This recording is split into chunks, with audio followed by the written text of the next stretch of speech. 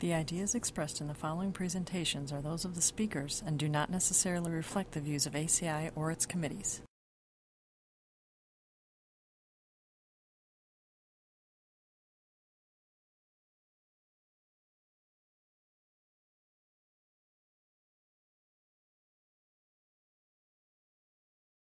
Next presenter is Professor Frosch from Purdue University and Professor Bazant from Northwestern University. Well, thank you very much. In terms of the topic here, obviously we're talking about one-way shear, but I wanted to mention this unified approach because I think there's two parts to this. One is a unified approach of what we're going to see that it can do in terms of pre-stress, reinforced, FRP, steel, axial loads. It covers all type of different areas. But I'll stand over here. Thanks. But the other part which I wanted to mention is it's unified in terms of, you can see the author list here. We combined various proposers together and came up with an approach that we felt like combined the benefits of a lot of different attributes. And Professor Bazant's going to talk in a little bit about some of the parts that we've combined together. So let me talk about a little bit on the stress. So in the average distribution, if we're taking a look at this, the average stress that we've been using in the code is based upon a stress that's on average V over BWD. Because we were looking at a section, if you will, between two flexural cracks. That's where the history comes back from, where we're looking at, and originally it actually wasn't BD, it was JBD, was the stress that used to be there. So we averaged everything on this, and we looked at stresses that would be, and 2 root came about, and I'll show that in a second. But what we're looking at is saying, hey, let's look at a crack and look at the tip of that crack above it. Because at a crack section, we don't have the whole section we can work with, only the BWC. So now let's look at that as an average stress. Now, talking about 2 root, which has been in the code, we're using this area, if you will, effectively and averaging over that. This is what the data does. And what you can see is there's a huge trend with reinforcement ratio. So as the reinforcement goes up to 1, 2, 4, 3, 4, some of these get unreasonable because those were tests that were trying to make sure that they were a shear failure. But you can see there's a dramatic trend. And what's really the problematic, which I think is the reason many of us are here today, is below 1%, you can see a dramatic reduction in shear strength below 1, and 2 root has an issue. You also see that this is FRP reinforcement. FRP effectively, if I normalize that by the modular ratio, you get very low effective reinforcement ratios, and hence FRP cannot be designed this way. In fact, the approach we're using now is how ACI 440 designs for shear reinforcement, and for shear is using this same approach that we're going to talk about now. So 5 root F prime C is what we found was an average using this stress based upon BC, where BC is how much compression zone we have. And C can simply be calculated as KD, right? There's another form of it. So if we can calculate the compression zone, we say that all the shear is carried there on average. And when we do that and replot those results, look how nice it does. Across the entire row range, this fits the data, including FRP. If anything, FRP is showing a little bit higher there using the 5 root. Hence, this is why 440 adopted this approach for use for FRP reinforced members. Pre-stress members. We can do the same thing. All we have to do is calculate the neutral axis depth. It's just using mechanics. There's nothing magical about it. We use strain compatibility, and at any pre-stress level, any moment that's applied, we can calculate what C is and calculate the force. So on a crack section, it's simply 5 root F prime C BWC. That's VCI, if you will, in terms of the way we currently look at it. It's a cracked section. Now what happens if I have an uncracked section? Well, uncracked, the C, the whole thing is together. So it turns out that we can use the same expression. Actually, we could count for some of the pre-stress BW and its H. The entire section's there with some addition for the axial load that's there from the pre-stressing.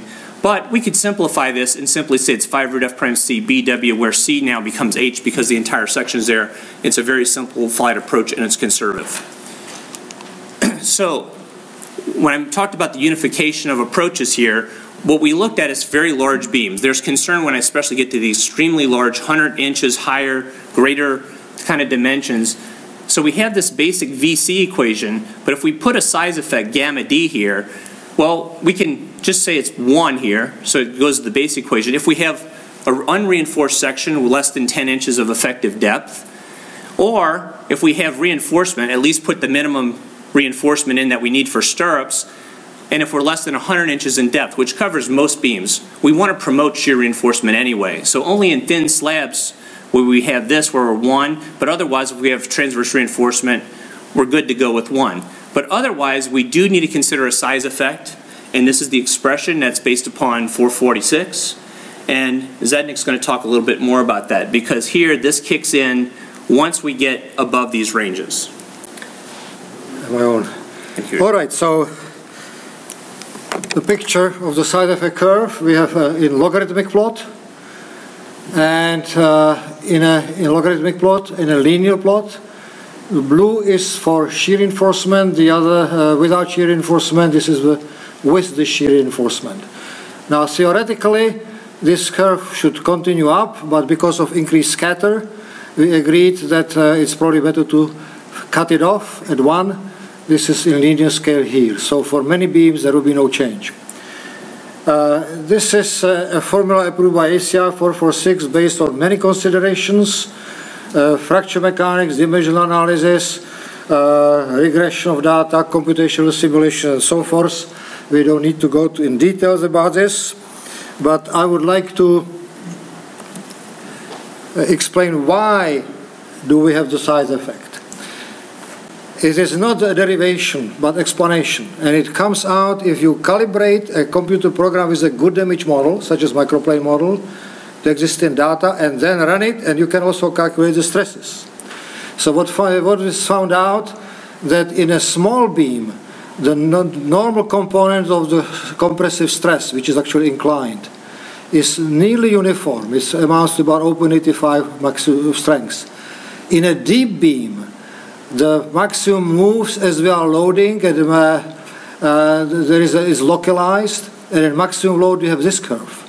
So the section in a small beam is nearly fully localized, in large beam is not.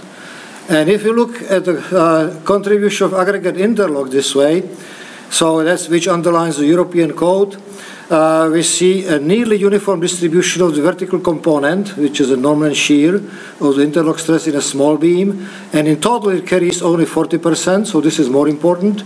And in a large beam, this carries only 5%. Why? Because the distribution localizes as the cracks opening.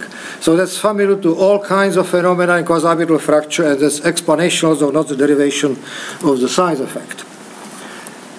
Now, it is interesting to plot the total force carried by concrete. Nominal stress multiplied by the depth. So in current wave, with no side effect, is a straight line. At the other extreme is the European model code, which comes actually to a constant value, which is thermodynamically impossible. It means here if you would double the load, double the depth, no effect. Although real structures are somewhere here, they don't go that far. Then we have the model of ACI 446, the formula we are using, and the classical formula JSC, which is statistical, great feat in 1980, no other side effect was known 35 years ago, but it is totally obsolete. Now, if we plot the whole database, then of course we get disparities here, but these plots don't mean much because as we go through the size range, the other variables vary. So for example, if we divide the size range in the previous data plot, this is typical to all kinds of data, into equal intervals and evaluate the means, we see that the steel ratio going through the size varies, 1 to 10. So in these diagrams we don't see the size effect, it's a cumulative mean effect. The same thing of shear span, compressive strength, and maximum aggregate size.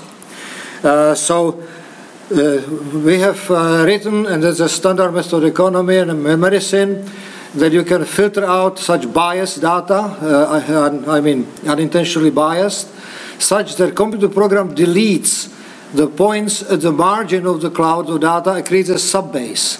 And that subbase has an essentially uniform secondary parameters through the range, and then you see, without assuming any model, what is the trend.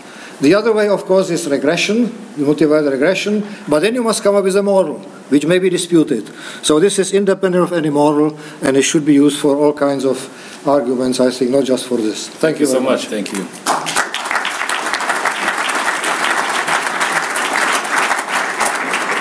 Next presenter, Professor Bentz from University of Toronto. Okay, thank you, DJ. Welcome all. I'm going to talk today about our proposal for simplifying the ACI shear provisions. At first glance, you say simplifying it in what sense? Two roots is pretty simple. That's true. I have here a slide, though, from 1971 that was made by my co-presenter, Michael Collins, from about 40 years ago. You can tell it's an old-style photograph of the whole thing. This has 12 equations that say VC equals on it. Since then, we've made progress. We got rid of the deep beam equations and the wall equations, leaving us still with 8 equations for VC. And we can do better than that, I think, in order to make things more simplified by having a single equation for VC that covers all cases, which is what we're looking for. Now, I was walking around the end of January, actually, looking around downtown, and I saw a building that had sprouted up out of nowhere, which is shown here in the background. And if I zoom in, we see a building like this. Now, the left-hand side of that building was what was intended in 1971, regular geometry, easy configuration. The right-hand side is what we're doing now. The architects are looking for very interesting, complex shapes, and we end up with a fascinating case of a pointy slab with an angled column. Now, if we look at that, we know from our statics calculation we're going to have the compression in the column actually changing an angle, requiring, therefore, a significant tension in that main slab. So what happens? We want to see what happens to that by ACI 318.14. Well, there's enough tension in that slab by hand calculation to say that, in fact, the shear strength equals 0. But then the engineer says, no problem, we'll put lots of reinforcement inside. But that doesn't actually matter, because adding reinforcement doesn't change the gross tensile stress in the concrete, and therefore doesn't increase the shear strength. So what we do instead? Well, we'll pre-stress it. So if we pre-stress it, with 1,000 psi pre-stress, we end up with a shear strength of about 250 psi. If you use instead the pre-stressed equations rather than axial load equations, you get a different number that's significantly higher in this case. And if you look for the most rigorous case of pre-stressed concrete with axial tension, there actually isn't an equation. Of those 8 equations we don't have a pre-stress equation with that on top. So we can say, therefore, the shear strength of that red arrow is somewhere between 250 psi and 0, and I don't know. And that's where we're aiming to try and make things better, to have a single equation that will cover all these cases. So what do we do in a case like this? Well, we go back to first principles. So over the last 30 or 40 years at the University of Toronto, we've been involved in a research program to try to better understand how cracked reinforced concrete behaves. And that's a shell tester on the left-hand side. That's with Frank Vecchio and Michael Collins developed the equations of the modified compression field theory up on top. Now, I made this small so you could not see the equations because we don't need to know the equations.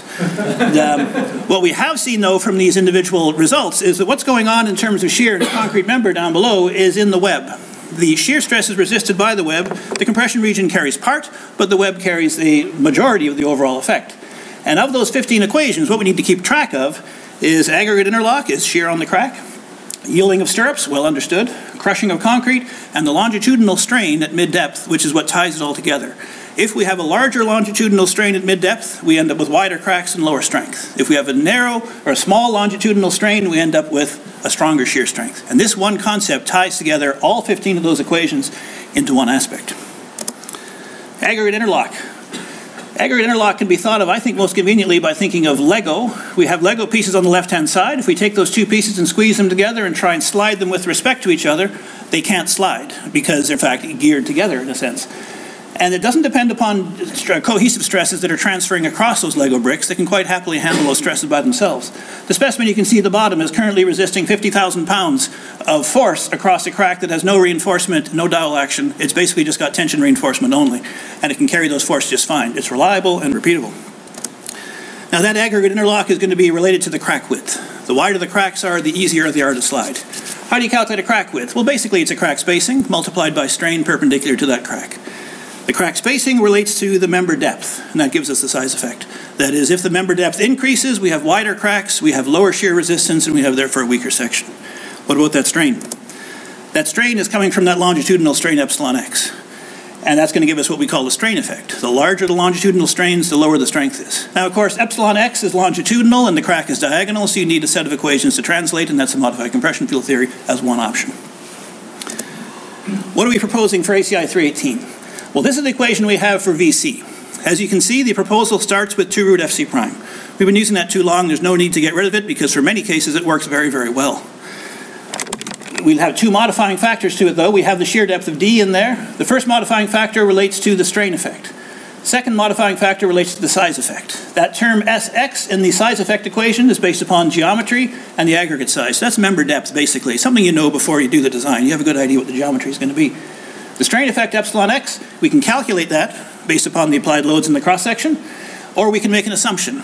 How can we make an assumption? Well, we know that the longitudinal strain can't be very, very high because that'll result in a flexural failure. And that's a different equation for behavior. So as a result, we can make some simple assumptions that epsilon x is about 5/6 of yield, let's say, 50 KSI steel at a shear failure. Put that in the first equation, put in 12 inches in the second equation. That equation for VC turns into VC 2 root FC prime. 2 root FC prime works well. How well does it work overall? These are some experiments an experiment we did last year. This was a 13-foot deep cross-section. You may have seen it in Concrete International over there.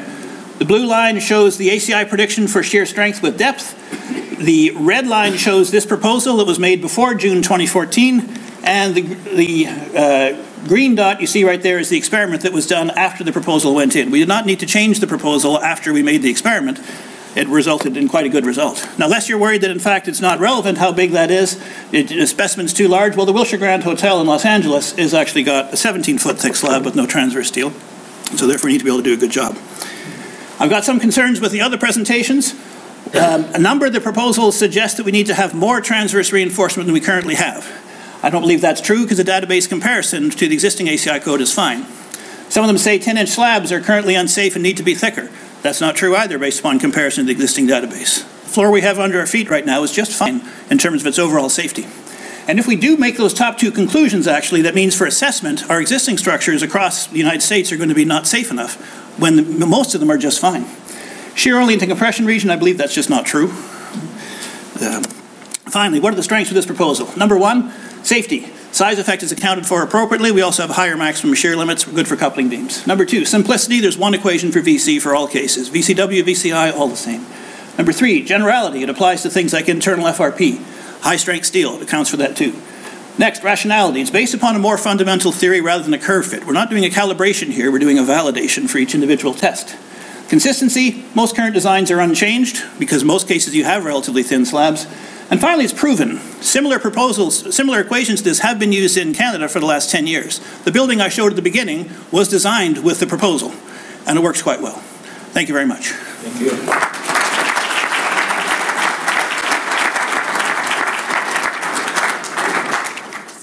Okay, next presenter, Professor Xu from University of Houston.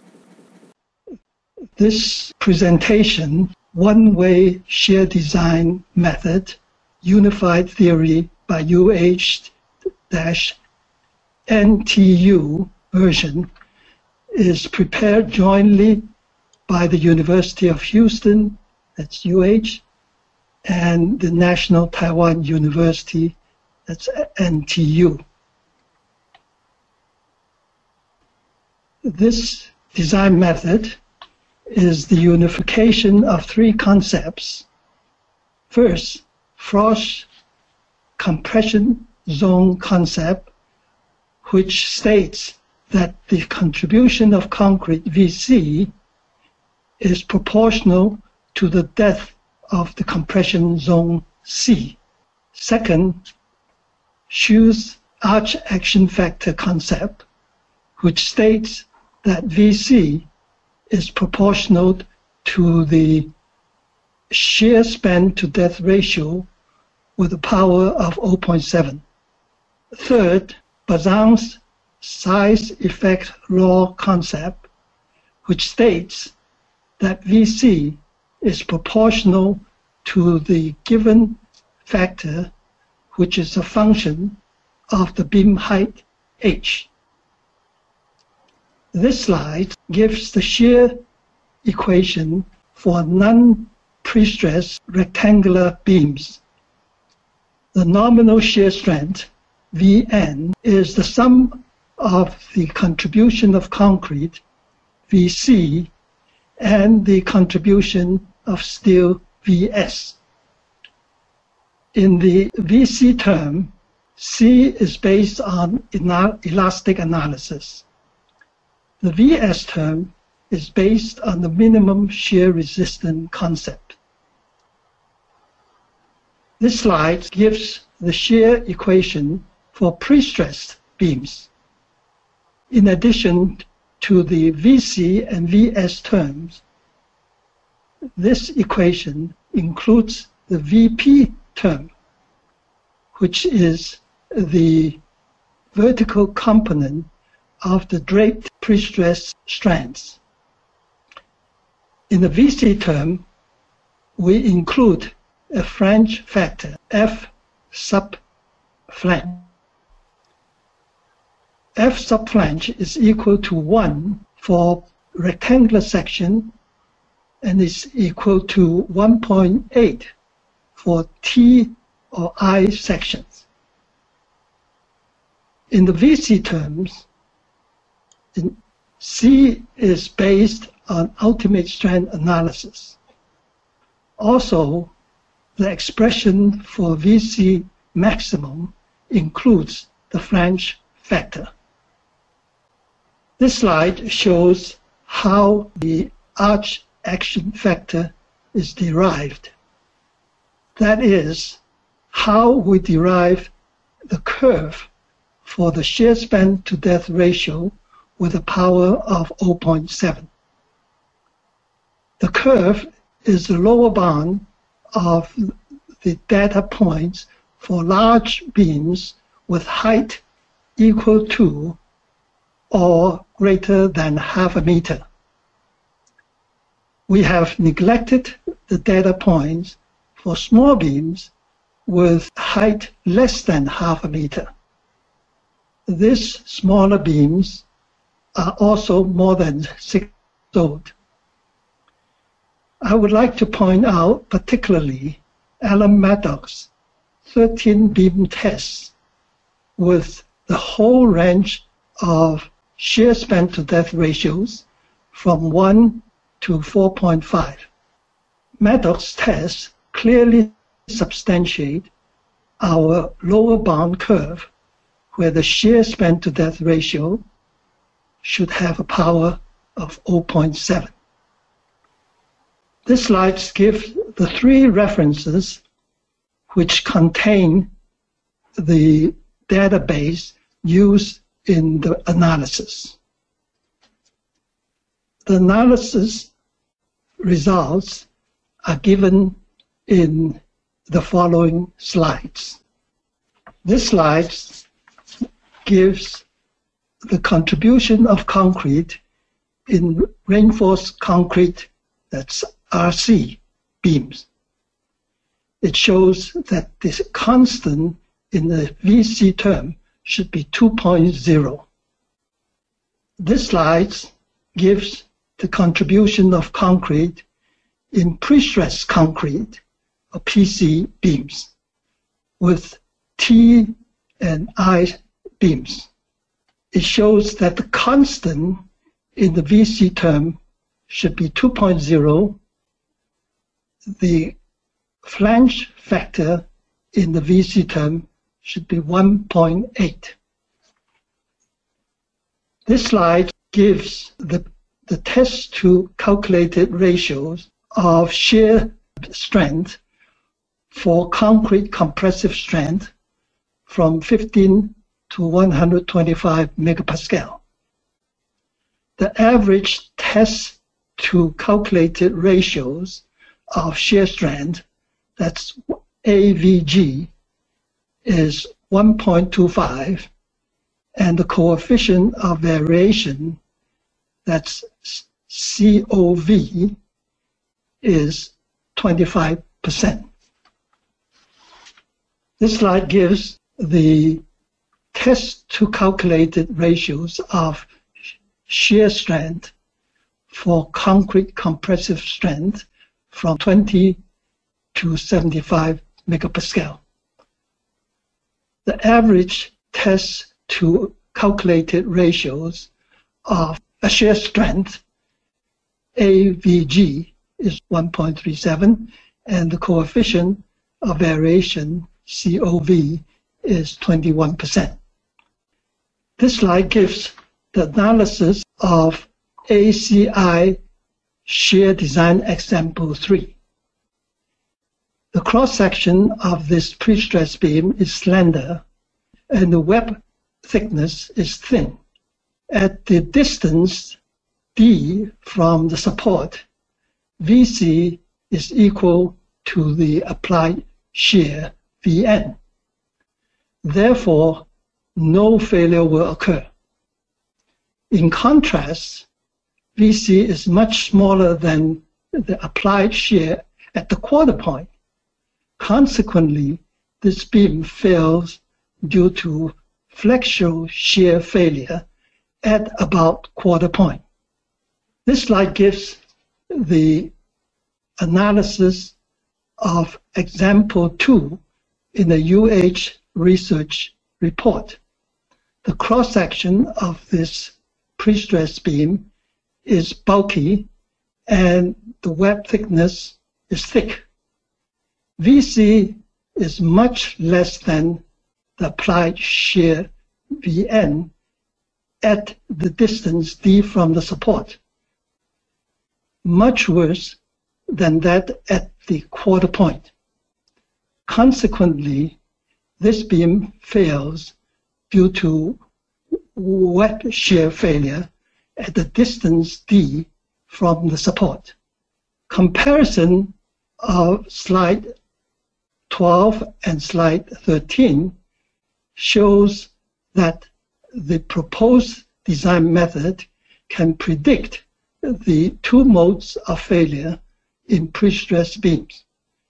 That is, web shear failure at the distance d from the support and the flexural shear failure at about quarter point. Thank you for your attention.